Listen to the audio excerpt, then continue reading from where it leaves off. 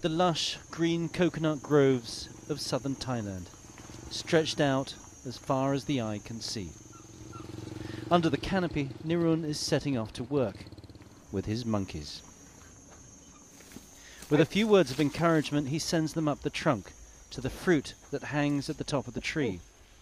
These monkeys have been trained. They recognize the color of a ripe fruit and leave the rest.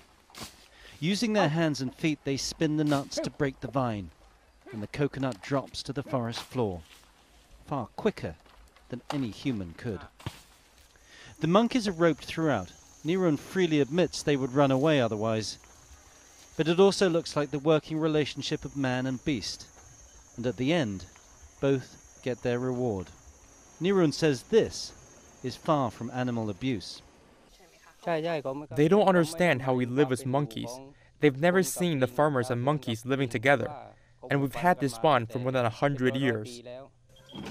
But PETA, the animal rights organization that wants the working monkeys banned, says it has strong evidence of abuse and that exported coconut products should come from human hand alone. Their campaign has already seen 15,000 retailers reject Thai coconut products, and they say if things don't change, more will follow. Quite simply put, consumers are going to buy their coconuts from other countries, or coconut products from other countries.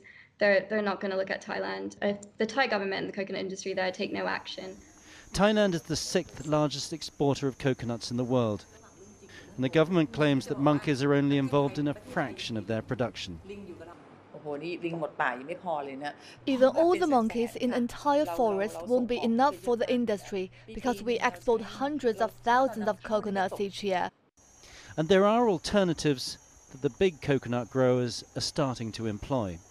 And this is one of the answers to monkey involvement in the coconut industry, which is to use a genetically modified dwarf coconut where the fruit is close to the ground and can be picked by hand.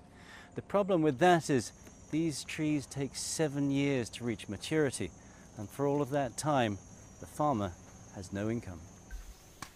Back in his coconut grove, it's time for Nirun to get to work as the monkeys look on. It's a way of life he's loath to change. I feel sad because I've never tortured them. The only thing I've ever done is give them love.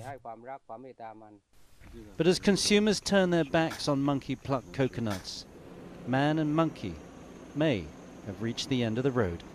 Tony Cheng, CGTN, Suratthani, Southern Thailand.